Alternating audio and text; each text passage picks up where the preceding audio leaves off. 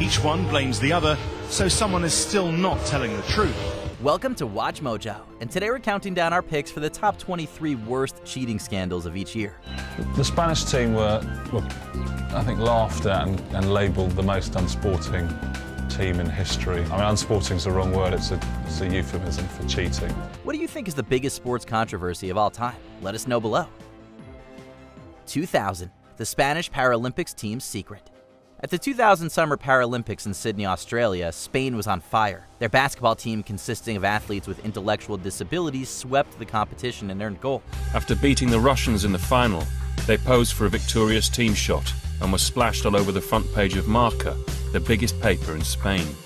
Team member Carlos Rigoberta knew a startling truth about the team. As it turns out, he was a journalist who was recruited to join without anyone asking about his medical history. While working with the team, Rigoberta found that the majority of his teammates didn't have any intellectual disabilities either. At the beginning, I thought that it was totally impossible for someone to be capable of carrying out something like this. It just seemed completely incredible. And that was the reason why I got involved and joined the team. All his claims were swiftly confirmed after he exposed the team's dishonesty. In the aftermath, Spain was stripped of the basketball gold. It would take the International Paralympic Committee 9 years to craft a system that would prevent a scandal like that from happening again. 2001, a Little League lie. During the 2001 Little League World Series, the young Danny Almonte was being celebrated for his skills. He threw the competition's first perfect game since 1979 and helped get his team to third place. However, Almonte's 5'8" stature had some people questioning if he was really in the 12 or under age bracket. While the Little League president and his father insisted that there was no foul play, Sports Illustrated reporters dug deeper. Journalists eventually discovered that Almonte's parents had lied and said their son was 2 years younger than he was. This reveal led to the president of the league and the player's dad being permanently banned from the Little League. On top of that, the winning record for Danny Almonte's team was retroactively erased. 2002, not the face. Imagine you're in a big soccer tournament and you're 2-1 up in the last few moments. Do you play normally until the end, or do you cause the biggest controversy of the tournament? Well, if you chose the latter, then you'd identify with Brazil's Rivaldo. He was receiving a ball from Turkey's Hakan Ünsal when it hit his leg. However, Rivaldo acted as if the ball had rocketed towards his nose. Thanks to his performance, his opponent Ünsal was removed from the game. What Rivaldo has essentially done is taken a decision he's going to try and get someone sent off in a World Cup and just have no shame, no guilt. Presumably, I've never spoken to Rivaldo about it. He might be racked with guilt for all I know. Replays that showed Rivaldo had clearly exaggerated the incident led to the players having to pay a fine to the league. Despite being called out for this public incident, he later celebrated Brazil winning the World Cup that year. 2003, Sosa's corked up bat. MLB batting legend Sammy Sosa faced heavy scrutiny after he stepped up to the plate for the Chicago Cubs in one fateful game. During his first inning, he snapped his bat while hitting. While breaking a bat isn't unusual in the sport, the fact that there was cork in the remains of the equipment was. Since the material can make it easier for a player to earn runs, it was illegal to use during a professional game. This fact got Sosa removed from this game instantly. The legendary player insisted the corked bat had somehow ended up in his hands without his knowledge. Well, Bob Rosenberg talked with Tim McClellan, and he said when the bat split, there was cork in the bat. That's what he's saying. That's why Sammy Sosa is ejected from the game. While he had to sit out nearly 10 games for this incident, no other corked bats were found in his possession. It's been a tough week for me. Once again, I just want to apologize to everybody up there that the mistake that I make. 2004, the Apito Dourado, aka Golden Whistle Scandal. In 2004, Portuguese soccer was rocked when 16 officials and referees were arrested as part of a massive corruption scheme. Known as the Golden Whistle in English, this investigation aimed to determine if a group of people had been secretly influencing who won and lost certain games. One of the biggest suspects in the ordeal was FC Porto's chairman, Jorge Nuno Pinto da Costa. He was accused of offering cash bribes and adult companions to refs in exchange for making sure games ended the way he wanted them to. Former Professional Football League president Valentim Loureiro was also accused of wrongdoing. After years of continuing the investigation that started in 2004, 13 people were convicted of various crimes. 2005, BALCO's bad connection to baseball.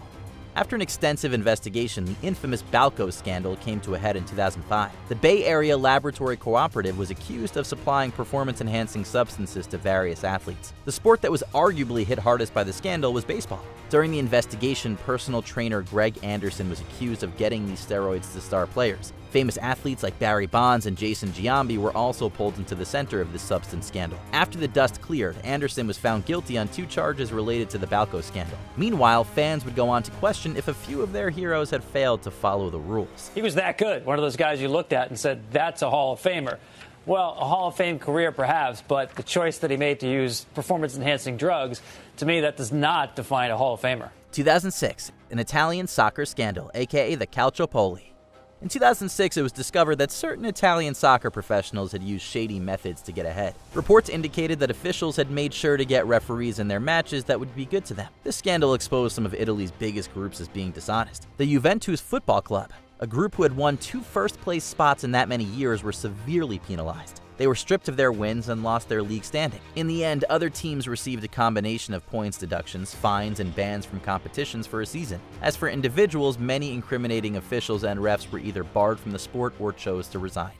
2007, Donaghy makes bad basketball bets. From 1994 to 2007, Tim Donaghy was one of the leading referees in the NBA. During that time, he was in charge of nearly 800 games, but he suddenly resigned when news came that the FBI was investigating him. Soon, Donaghy was arrested. As it turns out, he had been putting bets on the matches he worked on. In particular, he was manipulating the point spread to win sizable sums of cash. Donaghy tried to allege that NBA officials were convincing other referees to make games more exciting by making certain calls. However, no evidence of this was found. The basketball ref pled guilty to the charges and spent over a year in prison for his actions. His co-workers would have known. The owners would have known. The players would have known. They would have called attention to it then, which was the reason why Tim was saying, well, there were other people involved. And he believes that it went all the way up the chain. 2008, a calculated F1 crash. Do you still count that race as a proper race victory for yourself? Yes, I do. Even though the team effectively manufactured it? Well, I think that's interpretation. Fans were shocked at the 2008 Singapore Grand Prix when Piquet Jr. suddenly spun into the barricade and crashed his car after 13 laps. Thankfully, he walked away without significant injuries. At the same time, Piquet Jr.'s teammate Fernando Alonso moved up from the 15th position and won the race. Many spectators wondered if this dramatic series of events had been a mere coincidence. While Piquet Jr. initially shot down claims of shady tactics, he changed his tune after becoming estranged from his 2018. He revealed that team principal Flavio Briatore and engineer Pat Simmons pushed him to intentionally hit the wall. While both the conspirators were forced to leave F1 for a while, they were later able to return in different positions. 2009, Bloodgate. While facing Leinster during the second half of the 2009 European Rugby Champions Cup, the Harlequins found themselves behind. And after using up their substitutions, a player named Tom Williams had to leave because he was bleeding. Who punched Tom Williams in the mouth? Tom Williams? This gave the Harlequins a break because they were allowed to send another player on the field. However, the injury wasn't just a matter of convenient timing. It turned out Williams had used a blood capsule to fake an accident. Additionally, the club doctor even helped create an injury to sell the story. To make matters worse, an investigation revealed this wasn't even the first time the team attempted this. This scandal led to Williams being temporarily suspended and other Harlequin officials receiving short-term bans. 2010, corrupt cricket. Yeah, they've all been organised, okay? So the first ball of the third over. In 2010, a journalist went undercover to expose a huge cricket scandal. They found that an agent, Mazhar Majid, could predict that certain events would happen in a match between Pakistan and England. When everything played exactly like the agent had anticipated, the investigation went public. Team captain Salman Butt and players Mohammad Asif and Mohammad Amir were all found guilty of taking bribes to perform certain actions during games. Each member of the trio received massive bans from cricket. Additionally, numerous people involved in the gambling syndicate were arrested. Majid, Butt, Asif, and Amir each received prison sentences for their involvement in this gambling scandal. 2011, Robles hands over his victory. After having won gold at the 2008 Summer Olympics in the 110-meter hurdles, Cuba's Dairon Robles was ready to race in the 2011 World Championships in athletics. He and competitor Lu Zhang of China were next to each other for what promised to be an exciting matchup. As the race was coming to a close, the Chinese athlete suddenly struggled to keep his rhythm. Robles seemingly took advantage of this random slip and won. Makes a mess of it over the last hurdle. He can't believe it.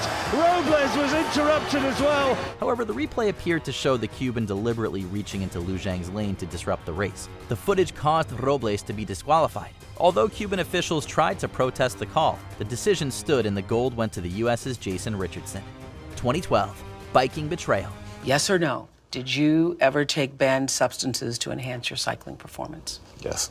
There was a time when it was extremely common to see people wearing yellow rubber bracelets proclaiming Livestrong to support the cancer organization created by Lance Armstrong. Everyone knew him as an honest athlete that had famously beaten cancer twice and become one of the most successful cyclists ever. But people wanted to throw away their bracelets after 2012. That was the year where the United States Anti-Doping Agency officially charged him for running an elaborate operation that helped teammates secure performance-enhancing substances. Shortly after the news broke, he was stripped of 7 Tour de France titles. He was also banned from competing in the sport for life. The UCI will ban Lance Armstrong from cycling, and the UCI will strip him of his 7 Tour de France titles. Lance Armstrong has no place in cycling. 2013, misjudged judges. Olympic judges are meant to be a pillar of honesty and knowledge. However, some were accused of being less than honorable in 2013. Those who are looking to become judges have to take tests. While the International Gymnastics Federation was reviewing the submitted exams, they found that a lot of papers looked the same. Not only did multiple test takers get the same questions right, but the errors were also similar across the board. The Federation examined incidents at testing facilities in Russia, Spain, and Romania, and found concerns across the board. Numerous judges were initially expelled or suspended. However, many got off with just a warning when the evidence failed to prove they cheated. 2014, Pineda's pitching gets tarnished. When cameras in Boston appeared to catch Michael Pineda with the mysterious residue on his hand, he shook off the accusation. But there was no way he could avoid being called out for another questionable incident. After Pineda had a rough start to a game against the Red Sox, he notably improved in the second inning. This is when officials noticed a suspicious substance on his neck. Upon further inspection, umpires confirmed Pineda was using pine tar, a material that is illegal for pitchers to use during games. Since there was no way the pitcher could explain it appearing in such an in-your-face place, he had to leave the field. And they're throwing him out of the game. He went to his neck and he said there's something on his neck, so Pineda is being tossed. Pineda wouldn't be allowed to return for 10 games after this pine tar incident. This is the past, so I don't want to talk about that. So I know I'm making a mistake today, and that's it. 2015, Deflategate. When former Patriots quarterback Tom Brady faced the Indianapolis Colts in the playoffs, his strong performance in the first half was questioned due to the discovery of an underinflated football. This is the play that led to the discovery of what is being dubbed Deflategate. This second quarter play has led to many questioning the integrity of the AFC champs. This incident would only be the start of a larger investigation that was launched into whether the Patriots had done this before and if Brady was directly involved. Months of extensive discussions and experts weighing in passed before a final decision was made. I get the snap, I drop back, I throw the ball. I grip it and I try to throw the ball. That's the extent of the, me touching the football. So I don't sit there and, try to squeeze it and determine that. If that's what the Colts want to do, then that's what they want to do. But in the end, the NFL found Brady and the Patriots responsible for underinflated balls. While the quarterback had to sit out 4 games, the team was penalized with a loss of draft picks and $1 million fine. 2016, widespread cheating for the Rio Olympics. The news stories about the 2016 Summer Olympics in Rio de Janeiro were nearly overshadowed by a wave of shocking scandals. A Kenyan coach was caught trying to help a competitor avoid a drug test. Additionally, 2 weightlifters and a swimmer from various nations were all caught with illegal substances in their system. But it was Russia that faced the biggest scandal. Officials found evidence that there was a system in place to prevent athletes who took performance-enhancing substances from being identified. The IAAF banned Russian athletes after an investigation uncovered state-sponsored doping and a cover-up of positive tests. By the end of the investigation, 111 athletes were banned from the event and 46 medals were stripped from the team over the years. A later report claimed 1,000 Russian athletes may have been involved. 2017, Astros Spy Signs. For years, the Houston Astros had been accused of illegal sign stealing. In baseball, this means one team is using tech to record an opponent's pitching signal so their hitters know what to expect. The Astros were a team that was strongly linked to sign stealing as they headed into the World Series. After winning the championship, a pitcher confirmed that a camera was indeed used to capture signs during games. Furthermore, the Astros used secret audio cues to convey the information to the pitchers. Change up. Bang, bang.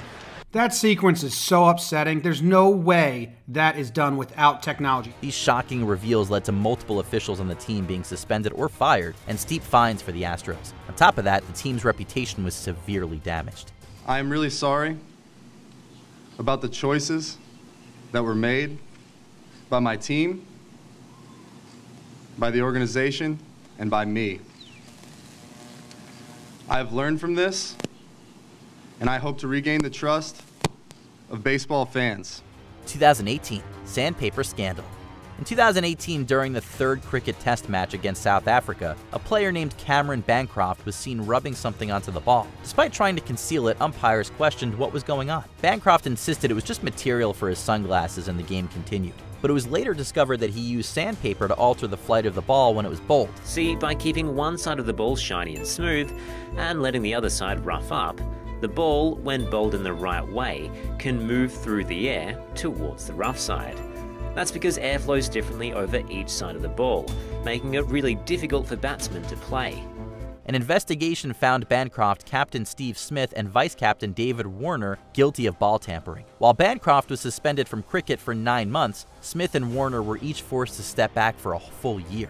I made a serious error of judgment, and I now understand the consequences. I am extremely disappointed and regret my actions. I'll do everything I can to make up for my mistake and the damage it's caused. 2019, golf gaffe. This was his practice swing, and you can see when he took the club back, he definitely took some sand back behind it. Now you can ground the club there. He not only did it once, he did it twice. Golfer Patrick Reed has been at the center of a few questionable golf moments, but his biggest issue came during the 2019 Hero World Challenge. While leading the competition, Reed found his ball in a bunker. As he practiced his swing, he did something that landed him in hot water. Reed was spotted brushing sand away from behind the ball with his club so he could get a better swing going. They penalized him with 2 extra strokes for his nefarious behavior, while broadcasters and other pros showed their disapproval. However, Reed claimed he didn't intend to skirt the rules. In the end, Reed came third in the competition. 2020, horrendous horse scandal. Horse trainer Jason Service is best known for his work with the championship-winning horse Maximum Security. But that record didn't look as great when he and 27 other people were arrested for their involvement in a doping conspiracy. After Service had a horse named Maximum Security rapidly rise up the leaderboard, people got suspicious. Although the trainer claimed expert methods were the trick, people weren't buying it. Officials eventually discovered evidence that he gave the cult potentially life-threatening substances. In the wake of these revelations, Service ended up in a lot of legal hot water. Service was one of the trainers indicted on federal charges for trafficking in illegal drugs that were given to their horses, including Maximum Security. Fortunately, Maximum Security was relocated to a different trainer after the news broke. 2021, pitching problems. Throughout 2021, the MLB had a massive crackdown on use of foreign substances for pitchers. This came after tons of complaints and numbers suggested that hitting was down to shocking lows. After suggestions were made that the majority of pitchers may have been using some sort of advantage, the MLB uniformly decided to stop this practice in its tracks. Major League Baseball adding a new rule and procedure in the middle of the season has upset or annoyed pretty much everyone. Players were warned that they could be sent out for 10 games if they were caught using something they shouldn't. Any pitcher caught will now receive a 10-day suspension. They'll still be paid. Teams will also not be allowed to replace those suspended players on the active roster. Since this mandate required umpires to check pitchers more frequently, there was increased tension between players and officials. 2 pitchers were also suspended during the year for suspicion they violated the new policy. It's safe to say the pitching world wasn't the same after 2021. Before we continue, be sure to subscribe to our channel and ring the bell to get notified about our latest videos. You have the option to be notified for occasional videos or all of them. If you're on your phone, make sure you go into your settings and switch on notifications. 2022, checkmate. This is a targeted attack, and if you look at my games, this is not, it has nothing to do with my games. A chess master named Magnus Carlsen brought a lot of eyes to his competition world with a strong accusation. After losing to American Grandmaster Hans Niemann, he pulled out of a tournament the following day. On the way out, Carlsen issued a tweet that suggested something shady had occurred. Niemann chose to deny all accusations of wrongdoing in official play while also admitting to cheating in non-consequential matches when he was younger. After another match between the two ended abruptly, Carlsen directly accused his opponent of being a cheater. He pointed to Niemann's unusual mannerisms during the game he lost to the American. These statements eventually prompted Chess.com to do an investigation that suggested Niemann may have cheated over 100 times on their website. In the wake of these revelations, several matches he was set to play were canceled. Did you enjoy this video? Check out these other clips from WatchMojo, and be sure to subscribe and ring the bell to be notified about our latest videos.